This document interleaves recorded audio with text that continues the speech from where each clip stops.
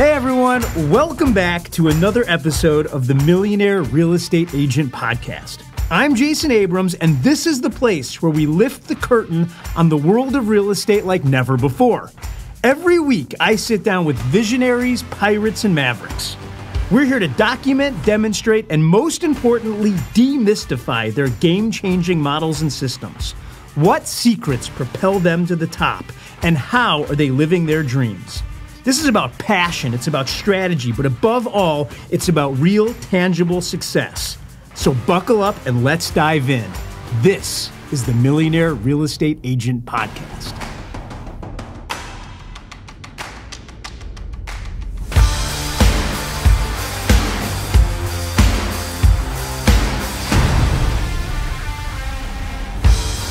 You know how I met Jeff Glover? I actually heard and saw about Jeff before I ever met him. And do you know why? Because he and I both grew up in Metro Detroit. When Jeff Glover is 19 years old, he decides to become a real estate agent, gets a license. Friends, what he has done since then is nothing short than legendary. I heard about him the first time on every single radio station in the city of Detroit and saw his name on every single billboard. When I finally met him, I was absolutely not surprised that he is one of the most deep-thinking real estate professionals I know.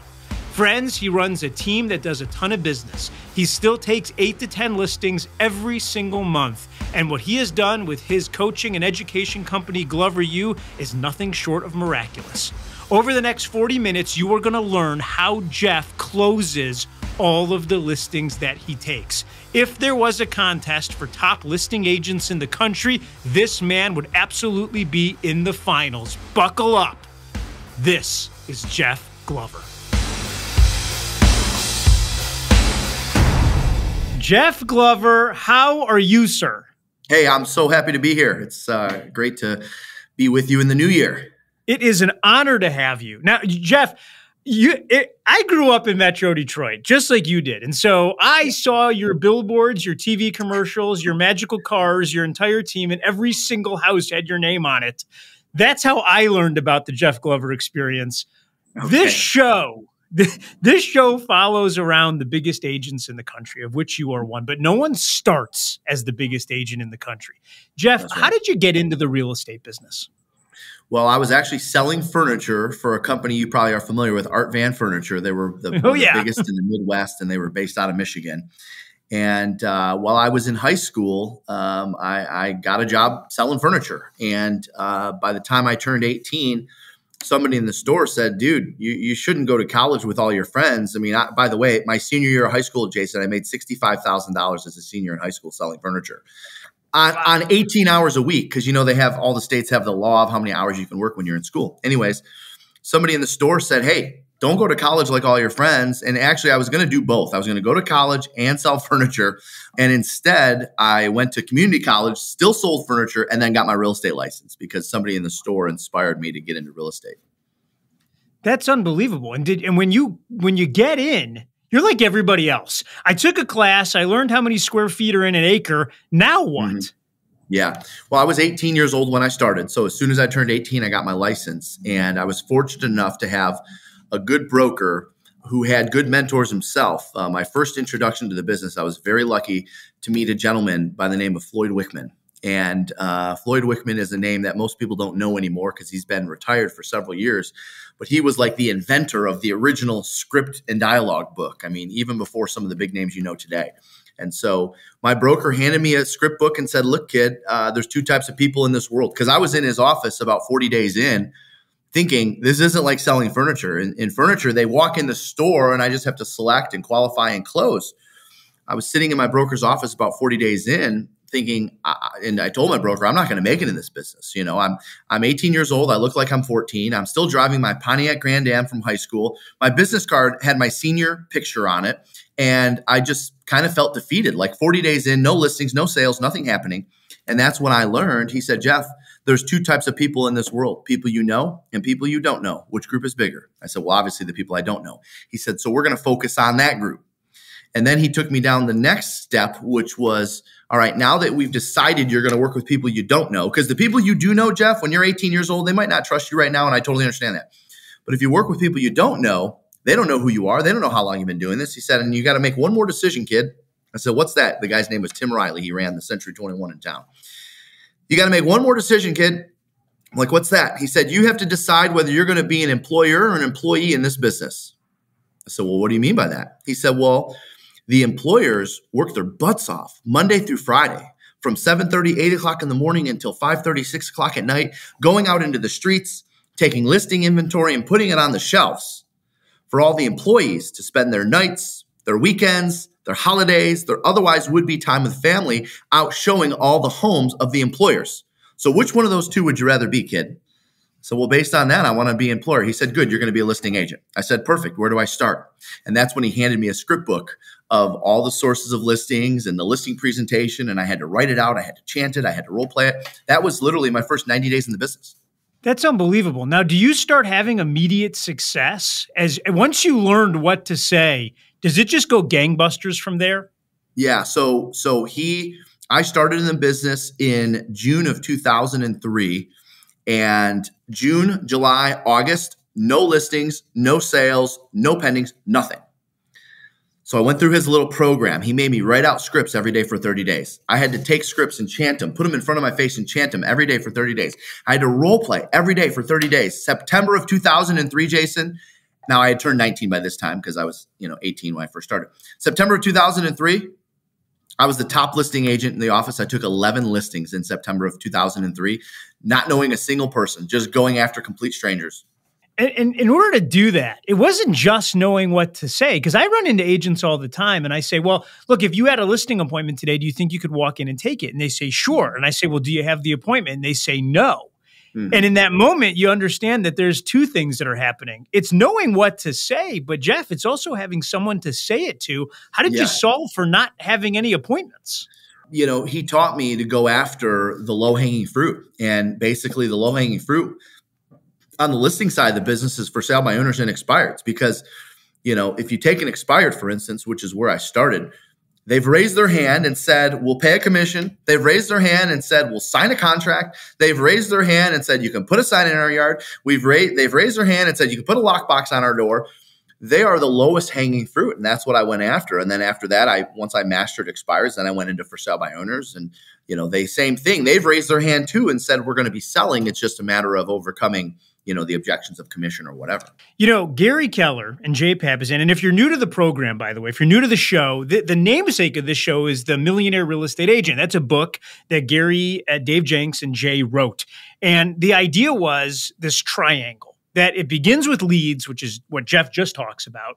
Those become listings because that's what you want to have. And then you ultimately get to bring leverage into your life because the real estate agent with the most listings has every other agent in town working for them. That's right. Jeff, if I'm able to get there emotionally, having listings is really the name of the game. Would you agree? Listing agents have always controlled the commission. Listing agents have always controlled the market. Listing agents have always controlled the inventory. I'm just going to be a better listing agent. I'm going to double down on sellers once again. So if I make the decision right now, and by the way, I don't care if you're selling 2,000 homes a year or if you're selling 2 homes a year, everyone can make the decision right now. I'm going to be the best listing agent that I'm going to be. I'm going to hit my maximum potential. I got to do 2 things, Jeff. Number 1, I got to get appointments. And then number 2, I need to actually be able to close on listings. Teach us how to do it, my friend. Well, listen, and I want to say one thing on that. People tend to underestimate, and I think, kind of to your point of there's 2 parts to it.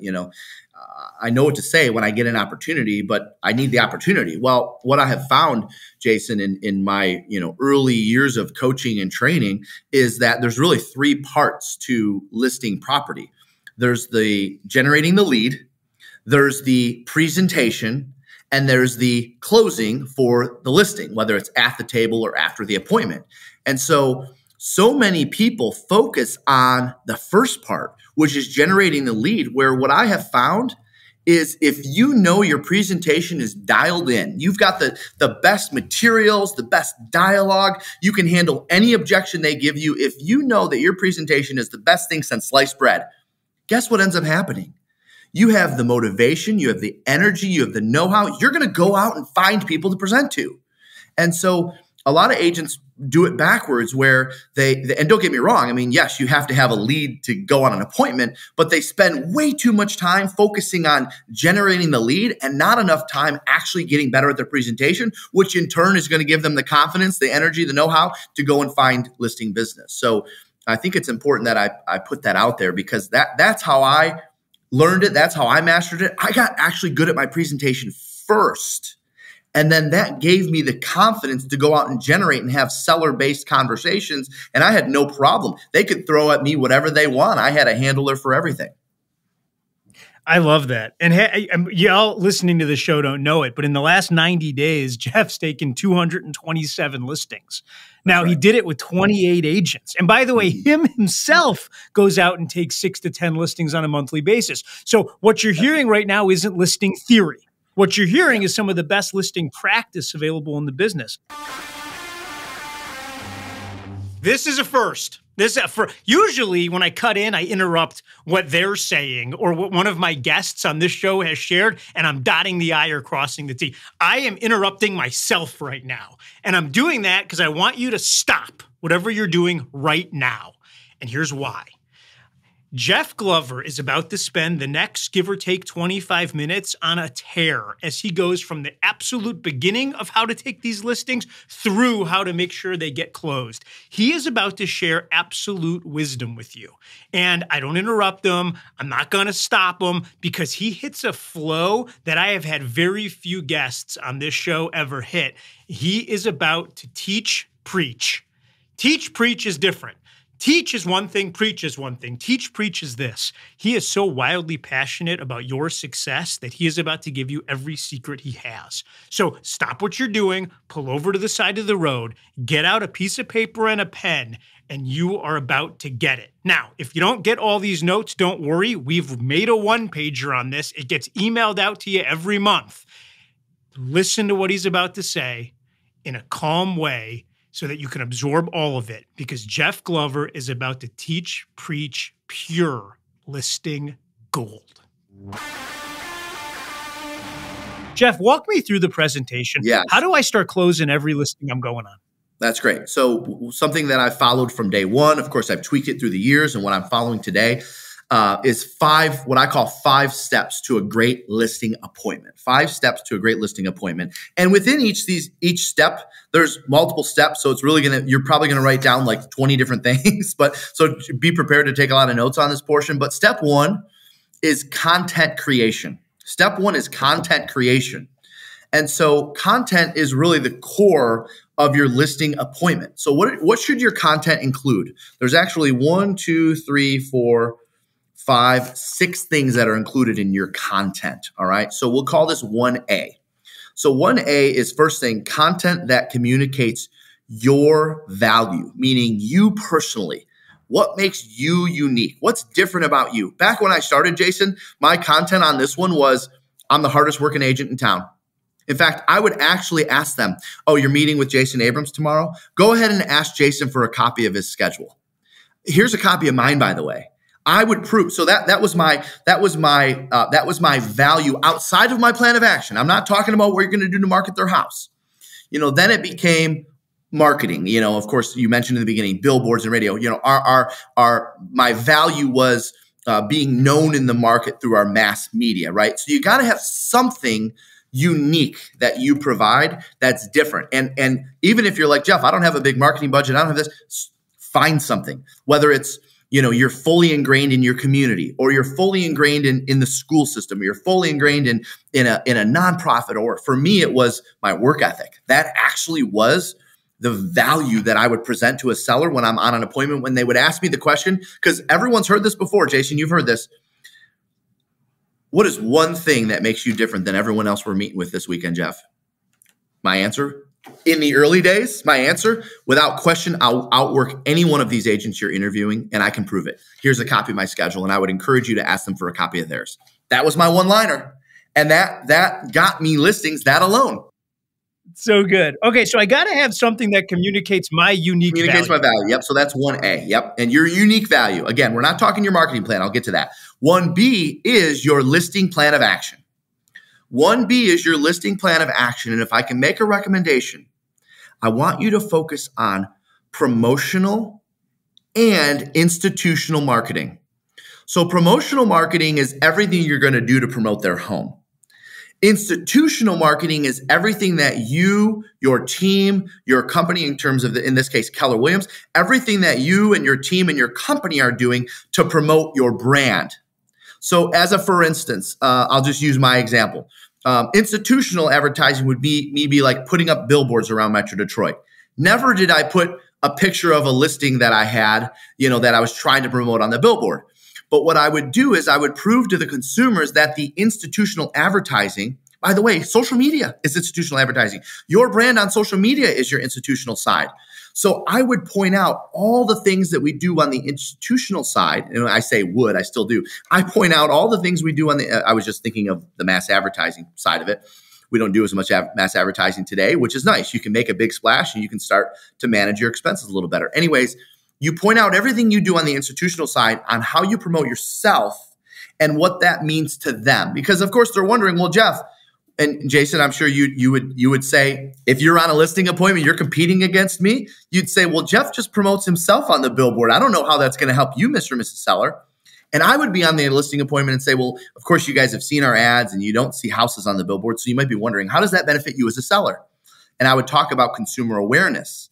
And consumers, when they would see our ads or they would see your listing or they see our reviews on Zillow and then they put two and two together because they've seen our billboards or, if you're heavy on social media, they've seen us on social media, right? So you got to be able to explain your institutional advertising plan, what you do to advertise your institution, your team, yourself personally, your brokerage, all right? The second side of that is your promotional side. I'm not going to spend a lot of time on that because every market's different and most of you have this, but this is, if a seller were to say, okay, what are you going to do specifically to sell my home? This is like your open house plan. This is like, your sign call capture system.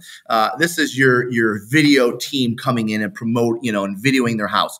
You got to have institutional, what you do to promote your brand, and you got to have promotional, what you do to promote their house. And that's 1B under marketing plan. 1C is your pricing strategy. 1C is the pricing strategy. In other words, your CMA presentation. And Jason, it's one thing to know the market. It's another thing to be able to articulate the presentation. 1D is your visuals. Visuals matter. I tell our agents all the time in our coaching, you can't say something profound without having a visual to back it up.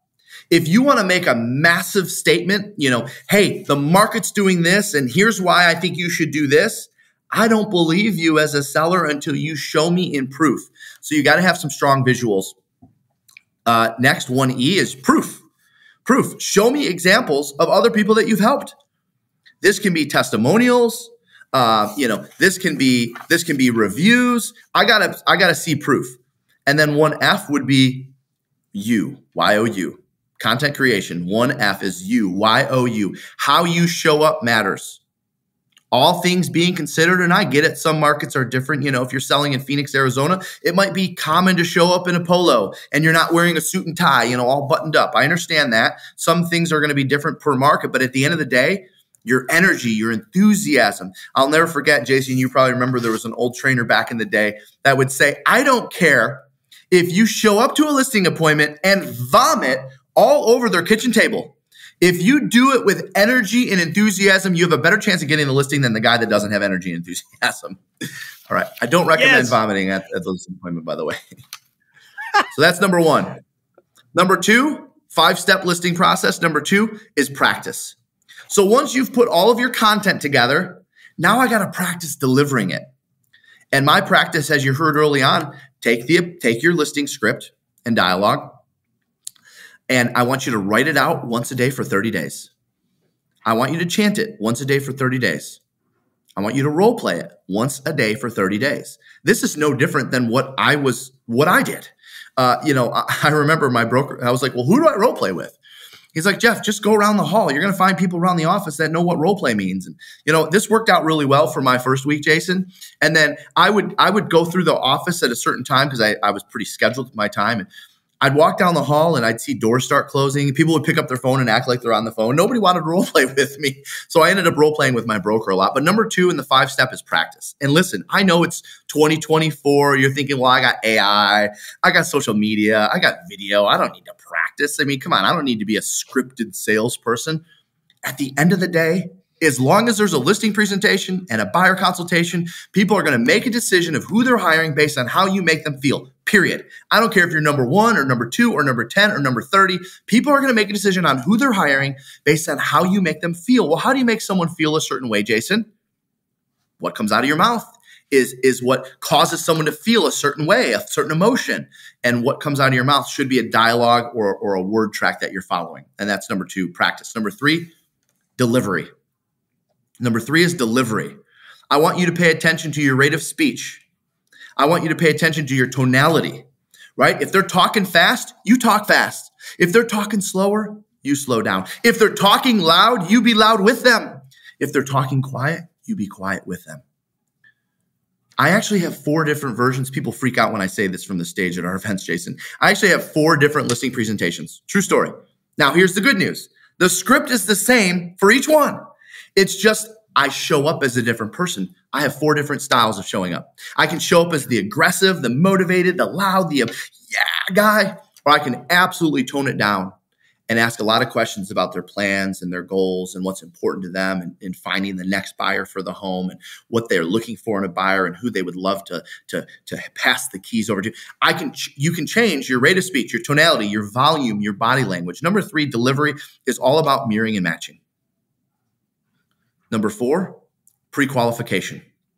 Number 4 is pre-qualification. In other words, you're asking a series of questions prior to going to the appointment. Gosh, this is one of the most valuable parts of the listing process, in my opinion, because it naturally causes you to build more rapport than the other guys and gals that are going out blind. You see most of your competitors, they go on an appointment, somebody says they'll meet with them today at 5:00. They just go, they just show up, and then they hope they get the listing.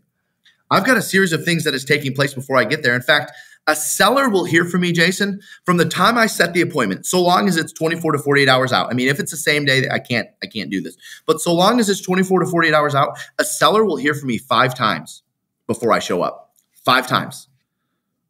They're going to get a text after the call thanking them for setting an appointment with me. They're going to get a thank you card in the mail, which is going to show up either a day before the appointment, the day of the appointment, or day after the appointment. They're going to get a call back from me where I'm going to ask them a series of questions. It's a pre-qual. They're going to get an email from me letting them know I'm working on their listing appointment and I have a few questions before I come out. They're going to get a text message in the morning letting them know I'm so excited to meet with them today. I have found that the more times you can touch an appointment before showing up, the greater chance you're going to get that listing signed. Because there's a little ratio that's out there that has been dropping through the years.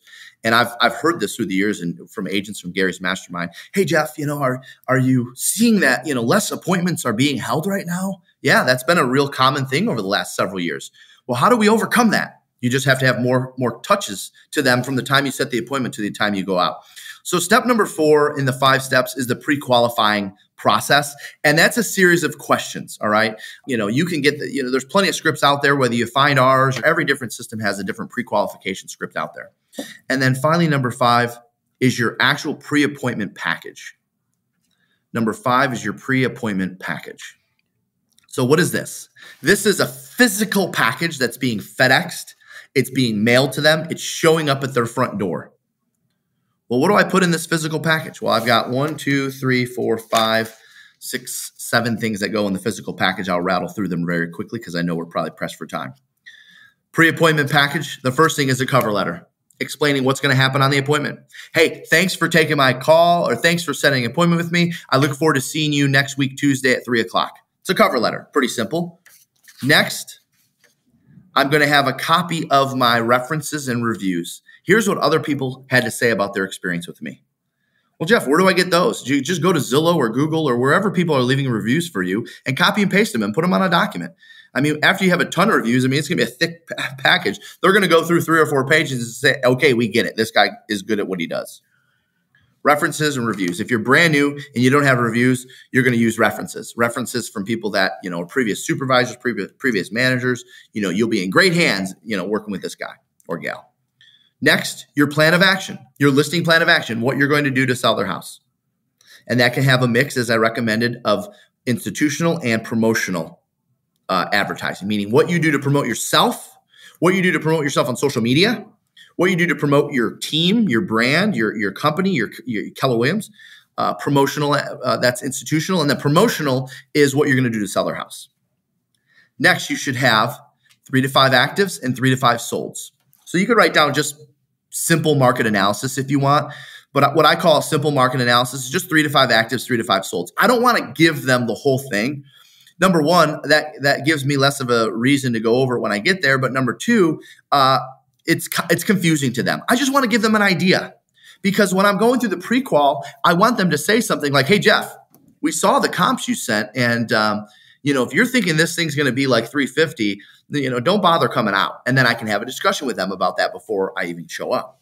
So 3 to 5 actives, 3 to 5 sold. Next, we're going to include what's called a What Happens Next book.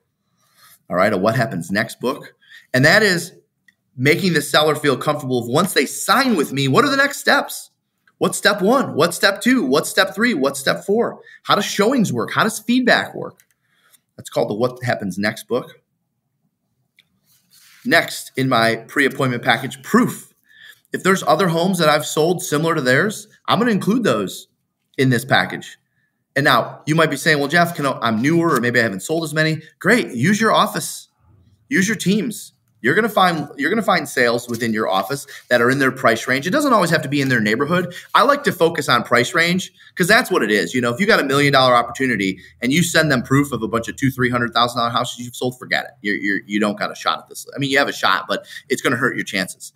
So if I'm going on $1 million appointment, I'm going to show them sales of $1 million that either me, our team, or our brokerage have been involved in. And then the last thing I'm going to include is a copy of our seller's disclosure statements, because in my cover letter, it's going to say, hey, please kindly, I've included a copy of the state disclosure statements. Please fill these out and have these ready prior to our appointment. And that's really just a time saver thing. I mean, it does kind of help me with pricing the home as well, but most people don't fill it out prior to getting there. That's okay. I just kind of want to set the tone that when I come out, we're listing your home. And that's kind of what I think that document does. It kind of just sets the tone that, he means business. He thinks he's going to getting our listing when he comes out. So let's see what he has to say first. And that's okay. And every now and again, I'll get there and say, yeah, we got these all ready for you. By the way, a little veteran's tip here. When they have the seller's disclosure statements filled out on their kitchen table and you can see them before you even started talking, you got that listing. So don't blow it. Don't talk too much. You got that listing, all right? It's very rare that I've had a seller have their seller's disclosure statement filled out and then not get the listing.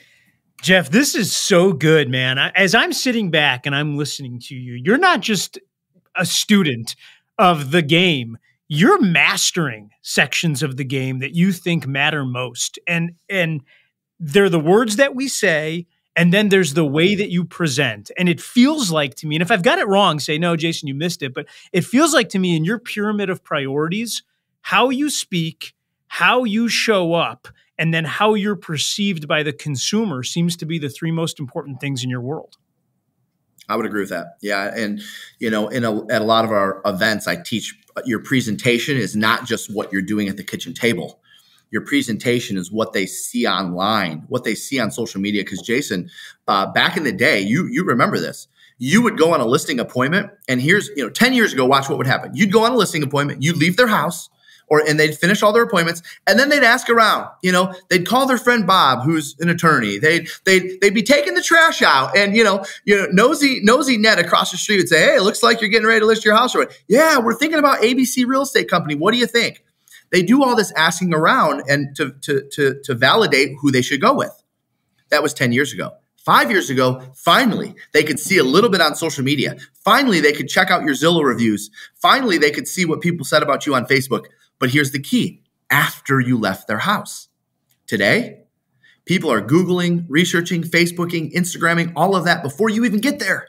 So today, you have to be just as mindful of what you present at the kitchen table as what's presented online on social media before you show up. I think it's genius. I think all of this is genius. And if you're out there right now and you want to take more listings, I literally think he just gave you not only the prescription, but the antidote on how to do it, which kind of leads me, Jeff, take a minute here.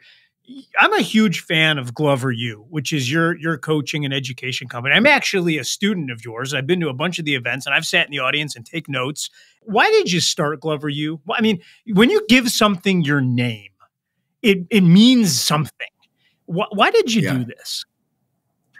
Well, I would say two things. Number one, I learned early on, it was 2005. I got the opportunity to run a real estate office.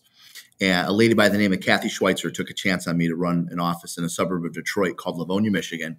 And I saw the training that they wanted me to teach. No disrespect to Coldwell Banker. This was the company I was with. But I saw the training and I thought, there's no way this is actually going to teach agents how to become top producers. There's no way that this, hold one open house per month. Make sure you send letters to everyone in your database when you get into this. No, this is going to produce a bunch of low producers. And I just kind of went against the grain and said, you know what? If I ever get the chance, I'm going to be the guy that tells the truth about what it's going to take to succeed in real estate. And from there, I found my passion with speaking and training, and I've just kind of been that. I've went against the grain a little bit, without being too edgy, without crossing too many people, by just telling the truth of here's actually what it's going to take to succeed in real estate. And, I believe that, I've only been able to impact, maybe a few 100,000 at this point. There's millions in the industry, and it's my mission to impact millions to live their most unreal life. And I got a lot of work to do. I love it. Well, on behalf of a very grateful industry and as a huge fan of what you're doing, I'm giving it to Jason Abrams 2 thumbs up and the highest recommendation I can. I love what you're doing, Jeff. I really do. All right, sir.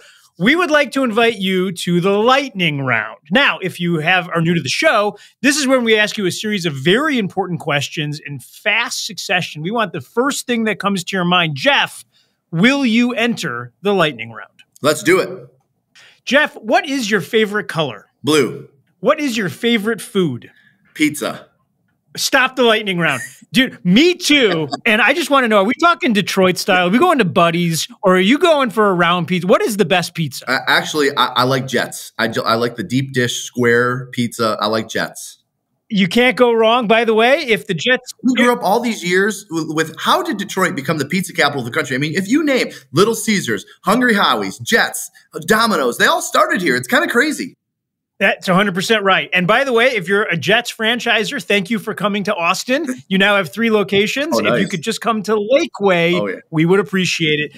Okay, back into the lightning round. Yep. Jeff, what's your favorite sound? My favorite sound? I would say the sound of thunder and rain. Love that. Jeff, what's your favorite sports team? The Detroit Lions. Welcome to the playoffs. Yes. Jeff, is there a book, and it doesn't have to be the newest one, is there one book that you think everyone in this audience would benefit from if they read? How to Win Friends and Influence People. Jeff, other than this one, because I know, and thank you for your support of the show. Mm-hmm. I know you listen to every podcast here. What's the podcast that you are listening to? Not yours, but what's the voice in your head when you go looking for content? Anything by John Maxwell. I also like listening to Ed Milet. It's fantastic. As you know, by the way, Ed's a friend of the program. We've had him at our events. You've had him at yours. Yeah. If you haven't listened to his or read the book, One More, I would tell everybody to do it. That's a life changer. Yeah, it's a great, that whole message is great. Jeff, favorite place to vacation? I love Fort Lauderdale, Miami, Florida. There it is, friends. That is the lightning round. That is Jeff Glover, a friend to all real estate agents from all brands. Jeff, again, thank you for everything you're doing for the industry. You bet. Thanks for having me on, Jason. Well, there it is. Look, I didn't tell you that it was going to be easy. I certainly didn't tell you that it was going to be simple. I did tell you that he's a Jedi and he knew exactly what he was talking about. You can go down sequentially through each one of the steps that Jeff just laid out and truly understand why it begins with knowing your value. He said every single agent needs to know their unique value. Then he said, once you have it, you got to get that collateral together. You have to be able to demonstrate this value in some sort of entertaining way. And once you have that down, you need to practice it. Did you listen when he said that for 90 days? Now, he said 30. I stretch it to 90 because here's what I know. If you do it for 3 months, you won't be sorry. You have to write your listing presentation down. You have to chant it. And then every single day you have to role play it. I promise you, if you did that, you would absolutely become a listing guru. Then this idea of mirroring and matching the people that you're talking to, asking for the business, he doesn't walk into a listing presentation and get what you get. You see, Jeff isn't running a maybe business. Jeff is running a business of absolutes. He is absolute steadfast in the way that he's going to operate. He is going to check off on his list every single time to make sure that every customer gets the exact same experience. He thinks deeply about the real estate business. But you know what takes me most about Jeff Glover? He had no problem just now sharing his entire listing playbook with you. He didn't keep anything hidden. He gave you the straight answers. He isn't worried in the least about giving unabashedly to the industry that he loves. Jeff Glover, he is a credit to the entire industry, and he inspires me. You just heard it. There is no reason not to go out and take action. Friends, that was Jeff Glover. There it is. That wraps another episode. Friends, I don't know what you're taking out of this.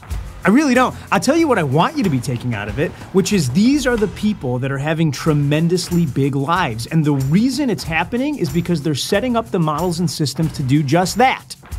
Gary Keller told me that leadership is teaching people how to think so that they do the things they need to do when they need to do them, so that ultimately they get the things they want when they want to have them. And that's what I want for you. You're all leaders, but it begins with leading ourselves. If you're enjoying this podcast, I want you to click the subscribe button anywhere that you get your podcasts. We want to be the voice in your head every single week. And every week we're dropping new content. We also send out a newsletter at the conclusion of every show to make sure that you get the highest points in the models and systems that were discussed. So if you want to sign up, I need your name and your email address. Head over to the millionaireagentpodcast.com. millionaireagentpodcast.com. Enter your name and your email address, and every week that newsletter will be in your box. Friends, you just went on a journey. I hope that what happens between now and the next time we meet is absolutely wonderful for you. Thanks for listening. I'll see you next week. This podcast is for general informational purposes only. The views, thoughts, and opinions of the guest represent those of the guest and not KWRI and its affiliates, and should not be construed as financial, economic, legal, tax, or other advice. This podcast is provided without any warranty or guarantee of its accuracy, completeness, timeliness, or results from using the information.